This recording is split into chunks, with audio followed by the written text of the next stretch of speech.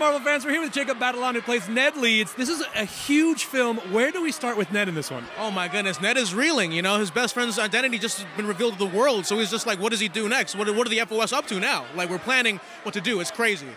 Does Ned get to get on the action on this one? Oh my goodness, like you wouldn't believe. Ned and MJ are killing it. Yes. So what was it like working with Benedict Cumberbatch? I mean, unbelievable. He's like so professional, but also such a funny, amazing human being. And everyone on the cast has been amazing. Every legend that's been on has been just amazing. So we know Ned's arc throughout these films, but what has been your journey through this? I feel like, I've accomplished everything that I've wanted to accomplish with Ned. I feel like he's definitely become the guy in the chair to, like, in the action. So I think in that way, he's had a great time. So, yeah. If you could have any Spider-Man gadget in real life, what would you choose? Probably the web wing so I can fly. That's awesome. Jacob, thank you so much. Enjoy the movie. Thank you.